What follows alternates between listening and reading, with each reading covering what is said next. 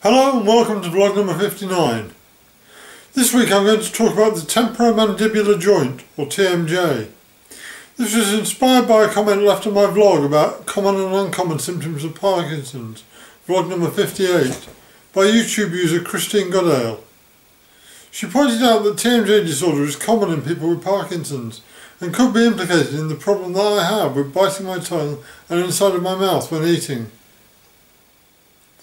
I hadn't heard of this, let alone its association with PD, so I thought I'd look into it.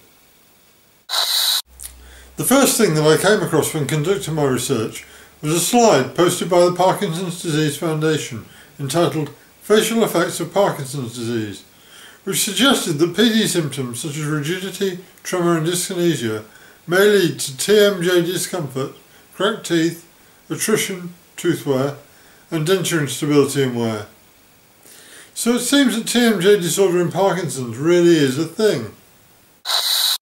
I came across an article from 2014 on the Parkinson's Resource Organisation website, written by a person with Parkinson's who claims that most of his PD symptoms have been reduced and some eliminated since being treated for TMJ disorder. So, what is TMJ disorder? How does it manifest itself and what can be done about it? The temporomandibular joint is the point at which the jawbone connects to the skull. It's the hinge joint on either side of the head by the ears. Symptoms of TMJ disorder include clicking jaw sounds, limited mouth opening and sideways deviation, clenching teeth, pain or tenderness of the jaw, pain in one or both of the temporomandibular joints, aching pain in or around the ear, difficulty chewing or pain while chewing, aching facial pain and locking of the joint, making it difficult to open or close your mouth. The temporomandibular joint combines a hinge action with sliding movement. The bones in the joint are protected by cartilage and separated by a small shock-absorbing disc, the purpose of which is to ensure smooth movement. Now, I don't have any significant pain in my jaw, but I do have a lot of clicking noises, particularly in the left-hand joint. And I do have difficulty in chewing in that I tend to chew myself as well as my food. So maybe, just maybe, my problem could be due to TMJ disorder or exacerbated by it. I clearly remember when my jaw started clicking.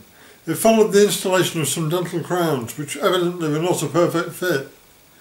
I put up with the annoying clicking and clunking noises from my jaw for many years because, although annoying, it wasn't causing me any pain. Until now. Now I have significant pain and discomfort caused by biting my tongue and the inside of my mouth when I eat my food, to the point where I have resorted to liquidising my food because it was too painful to chew. So maybe TMJ disorder combined with poor muscle control associated with PD is responsible. What can be done about TMJ disorder? TMJ disorder may respond to home remedies such as an ice pack applied to the joint, over-the-counter anti-inflammatory drugs, avoiding chewing gum, massage or gentle stretching of the jaw and neck, and stress reduction. If home treatment proves ineffective, medical treatment may include dental splints, Botox injections, physiotherapy, prescription medication and, in extreme cases, surgery.